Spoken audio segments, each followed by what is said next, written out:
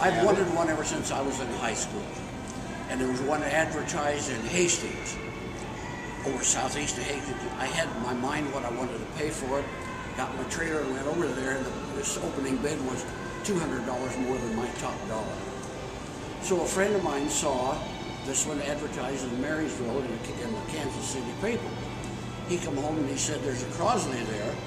I bought it sight unseen with a friend that lived in Marysville that had a friend in Cozad. So we went down and got it, and I put a bid on it, and he went on his auction and I got it. And every single bid on there was a labor of love. I stopped a couple times, but... So how long have you had it? I bought it in '99. And it took you how many years then? Well, a couple years, and 2 months away from it. That lasted for a while. Well, then you think, well, now let's go back and try it again. I probably isn't proud of the ceiling roof because somebody's kid jumped on it, and I got props under there with a long sanding thing, like you're supposed to do a car, sand and sand and sand.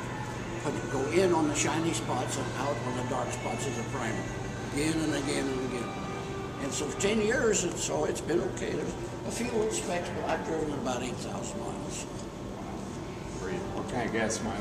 Oh, I'm going to say 30. I could never check it for sure, but really, who cares? Yeah, that's true.